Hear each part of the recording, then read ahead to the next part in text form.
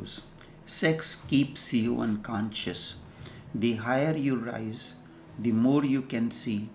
And when you reach the ultimate height, Buddhahood, you can see everything.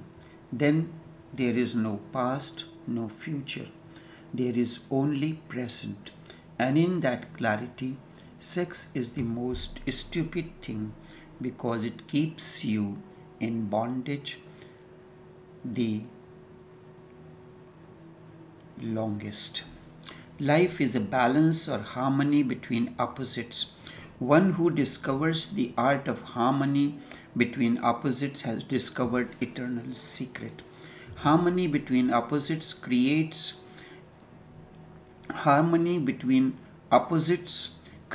an energy field that revitalizes, fulfills, and one day explodes into enlightenment as cosmic orgasm. I do not call sex a sin, I simply call it stupid. I am not saying that you will suffer hell. What more hell do you need to suffer? You are already suffering in it, and what does it go on doing to you? It just keeps you engaged in the other so that you can avoid yourself. That is its basic stupidity. It keeps you ignorant because it keeps you ignoring yourself and your focus remains on the other. While you are in sex act, the mind is thinking about how to finish it. It is always ahead of you. Do not allow it. Just play and forget about any sex act. It will happen. Then allow it just to happen. Then it will be easy to relax. And when it happens, just relax. Be together. Be in each other's presence and feel happy. Negatively, something can be done. For example, when you are excited, you breathe fast because excitement needs fast breathing. For relaxation, breathing deeply, not fast, but slow. Breathing very easily, being at ease is very helpful. Then sex act can be prolonged. Do not talk or say anything because that creates distance. Do not use the mind, use the bodies. Use mind only to feel what is happening. Do not think, just feel what is happening. The warmth that is flowing, the love that is flowing, the energy that is encountered, just feel it. Be aware, and that too should not be made a strain. Float effortlessly, then only will the valley appear. And once the valley appears, you are transcended. It is as if you are standing on the road and I am sitting on a tree top. I say to you, a cart is coming down the road. You say, I don't see the cart. There is no cart. But I see. My perspective is greater because I am on a height.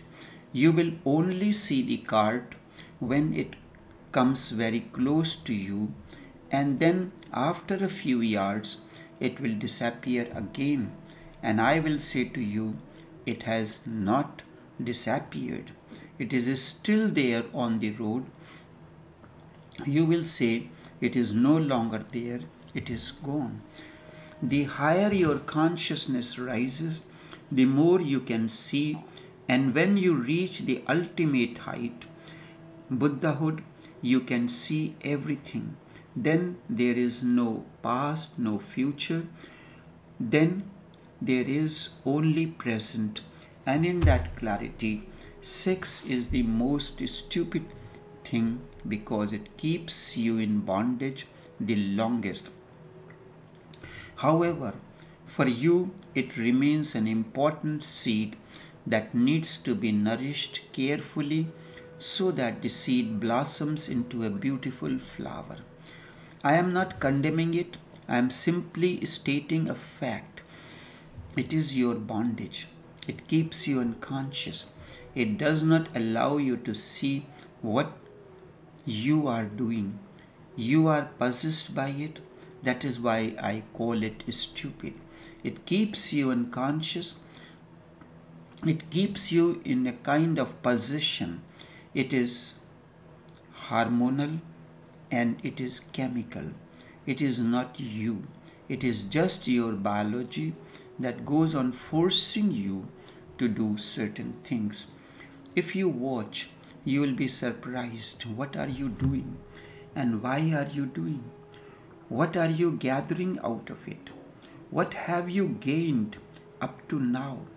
And in your saner moments, you know perfectly well what I am saying.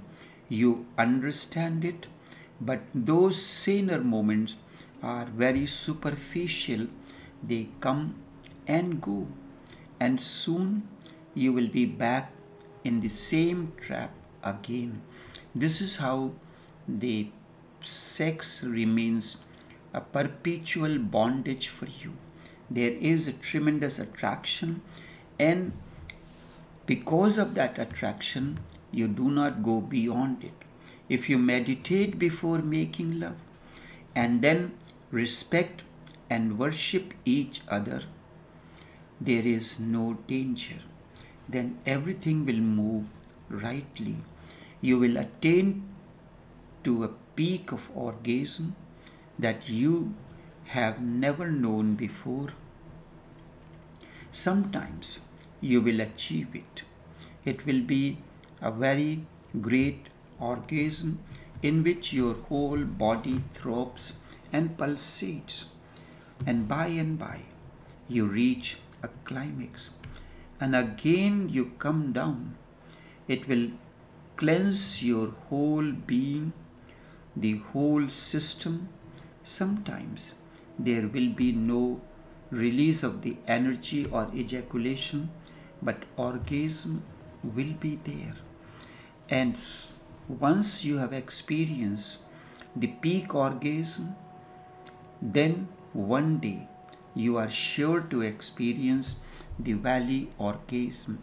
And orgasm is a balance or the aggregate of peak and valley. You go to the peak to experience the valley. You go to the valley to experience the peak.